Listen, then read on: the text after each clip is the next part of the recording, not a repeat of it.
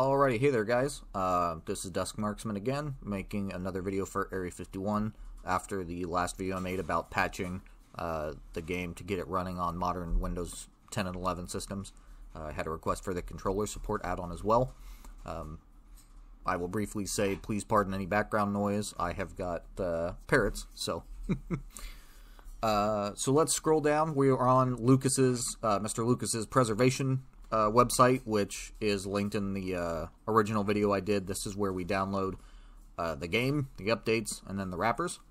Today we will strictly be focusing on the controller support, which at first was a little odd, but once I got in game and was messing with it, it's relatively simple to figure out. So go ahead and open that in a new window. You got all of your files. Go ahead and download. I've already got this downloaded, so I'm going to go ahead and close this out. Whatever you use 7-zip WinRAR to unzip files, go ahead and unzip. There is a README. I would recommend going over it. It's got all the information, the add-on that they use for it. It does preface that tries to set it up as close to the original Xbox and PS2 controls as they can.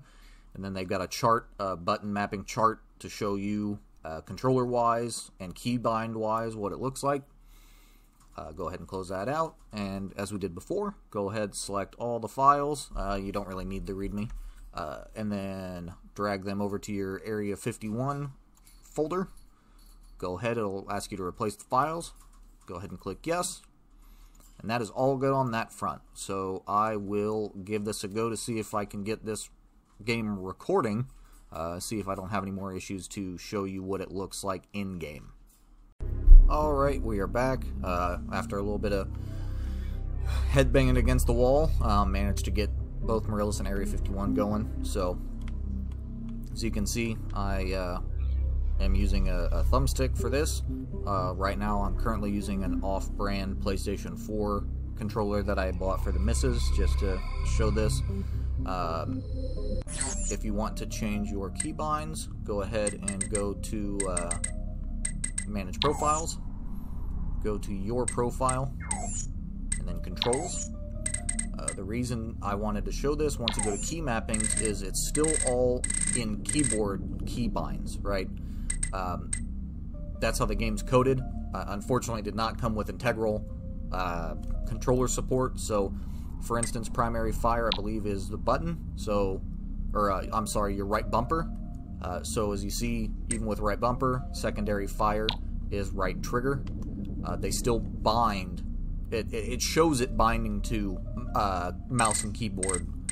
So like jump, for instance, is left bumper for the PlayStation 4. Still shows space. It's going to do that. I promise you, once you get in game, it will actually work. Your controller will work. I mean, obviously, I'm navigating the menus with a controller right now. Sparingly anyway, because I am not handy with controllers, but there you go. You know, select your campaign, your profile, all of that, and you are good to run with the controller. Thanks for watching, guys.